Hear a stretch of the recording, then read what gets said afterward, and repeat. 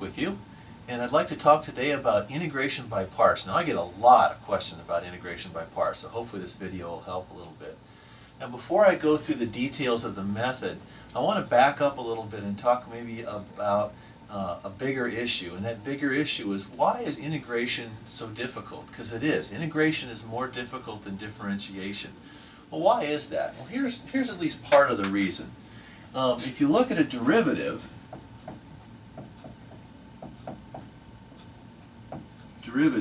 there's a simple expression for a derivative, and we've all seen it.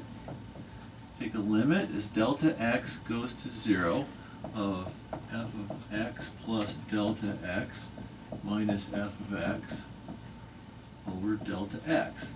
That's it. That's the expression for a derivative. Okay? And it doesn't matter what function you've got in front of you. You can stick any function you want into that expression and you'll find the derivative. Now maybe there's some algebra that you're going to have to go through to kind of clean it up a little bit. But any expression can be put through here and you're going to come out with the derivative. Now there's also a couple of very simple universal rules for differentiation. There's a chain rule and a product rule and a quotient rule, which is related to the product rule. And those work all the time. So between this basic definition and a couple of very simple rules on how to do derivatives of more complicated expressions, there's hardly a function you can't take a derivative of without a little bit of work. It's generally not too hard. Okay? This exists for derivatives. There is no expression like this for integrals. Integrals are what's called an inverse function. When you're finding the integral of f of x, and let me write this out. If I have an integral f of x dx, okay, what I'm trying to find me a function whose derivative is f of x. Okay, derivatives and integrals are opposite one another. So when you're trying to take the integral of f of x, it's equivalent to, it is essentially the same thing as saying, find me a function whose derivative is that. Well, that's a whole nother problem, much different than writing out the derivative. Okay, there's no simple closed form expression like there is for a derivative. There's nothing like that for an integral. What we have instead is a collection of methods that sometimes work and sometimes don't. Integration by parts is one of those methods. Integration by parts does not always work. Okay, it works enough of the time that it's worth learning. Now there's other things there's other methods that also work at least part of the time. And so what you wind up having to do is memorize a bunch of these various methods for integration and try them one after the other until you can find one that works. There's no universal one. That's why integrals are harder than derivatives. Okay? So one of these methods is called integration by parts, and it looks like this. If you want to integrate u dv, that's uv minus integral of v du. Okay, now, when I saw this for the first time, probably in high school, I looked at this and went, huh, what's u and v? U and v are just two functions. This is, okay, u and dv in this case are also two functions. And so on this side of the expression, it's assumed that I have an integral that I can write out as u is one function, and dv, well, that's the derivative of some other function v. If I can break this down into u and v, or u and dv, I can write this out, okay? Where that's u and v, and that's v du, so it's v times the derivative of u, and I have to integrate that. Well, first thing I remember wondering is, where in the world did this come from? This looks like it's just magic. It just dropped out of the sky. Well, it didn't. Okay. Now, I don't know who the first person was to think of this. It certainly would not have been me. If it was up to me, we'd still be waiting. So let's do this. Okay, I have a function u times v. It's made out of two sub-functions, I guess you want to call it. It's the product of u times v, where u and v are different functions. And I should pause a second here. I'm going to show you the mechanism, the proof, to show you where integration by parts comes from. One thing I don't expect you to do is to anticipate where it's coming from. I'm going to show you the proof you always see, and it's very simple. It's only 3 lines. Where did it come from? I have no idea. Who was the first person to think of this? I have no idea. Whoever it was brilliant. I never would have thought of this. But once I show it to you, you can at least see that it is true. And the derivation is really, really simple. So I've got a function that's the product of u times v. Okay, if I take the derivative of that, okay, well let's see. That's v du plus u dv. Okay, so far so good. Well, next thing to do is, how do you make this d go away? All these d's here, how do you make d's go away? Well, you integrate, so that's what we're going to do. Okay, that's the integral of the derivative of uv, u times v. Okay, and I'll tell you here in a second how we're going to deal with that. Oops. v du plus integral of u dv. Okay, so all I've done is integrate both sides, no problem. Well, derivative and an integral are the opposite of one another, yes? So if I take the integral of a derivative or the derivative of an integral, either one, they cancel out.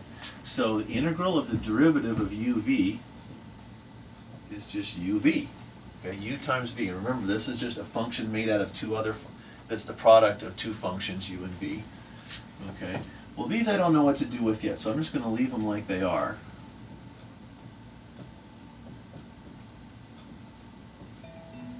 Okay, v du, u dv. Last thing I'm going to do is I'm going to subtract that from both sides. Okay, uv minus integral of v du equals integral of u dv. Alrighty, well that looks to me like the chain rule. Integral of u dv equals uv minus v du. That's it. That's where it comes from. So that's the chain rule, or not the chain rule, that's integration by parts. Okay, so that's where integration by parts comes from. Alright, so last thing I want to do is give you an example. Now I just told you not all functions can be integrated using integration by parts. Some of them can, some of them can't. Well, clearly I'm going to give you an example that can. Alright, so let's try this. Here's an example. Integral of x cosine x dx. Alright, now I have no idea how to do this, but I'm going to apply the integration by parts. Now, big important thing to remember here, integration by parts, when I apply that function right here, or this process right here, I don't get the answer, okay? At least not directly. All I'm doing is taking this integral and turning it into that minus that other integral. In essence, what I'm doing is I'm taking an integral I don't know how to solve and turning it into one I do know how to solve. I'm transforming one problem into an equivalent problem. Transforming a problem I don't know how to solve into a problem I do know how to solve. I don't know how to solve that one. I've been to a lot of school and I don't know how to solve that one. Maybe you guys do, but I don't. Now, if this is going to be solved using integration by parts, what I'm going to have to do is I'm going to have to figure out what's u and what's dv. Well, u equals x. Okay, so that's right there. And this part here is going to be dv. So dv equals cosine x dx. All right, now, again, where did this come from? This is a standard example that shows up on the web and in textbooks and things like this. One of the things you have to get used to when you're doing integration by parts is getting used to figuring out what u and dv are. Okay, so if that's u, then du equals dx. That's easy. And if that's dv, then v equals, make sure I get this right here, sine x. Okay. Well, how do I know that's true? Well, what's the derivative of sine of x? Derivative of sine of x, cosine x dx. So there you go. So integral of u dv, which is that, okay, that's u dv, equals uv minus integral of v du. Okay, so all we're doing now is we're just turning the crank. We're just plugging some stuff in and seeing what comes out. All right, so uv. Okay, u is x, v is sine x. Okay, so that's uv right there. That's easy. Minus the integral of v, which is sine x, times du. Well, du equals dx. Okay, well look at what just happened. I took an integral I did not know how to solve and turned it into an equivalent one I did know how to solve. This one's easy. Okay, and so what I get out the other end is x sine x, and the derivative, or the integral of sine is negative cosine. And since this is an indefinite integral, I have the integration constant there. So let me write this out.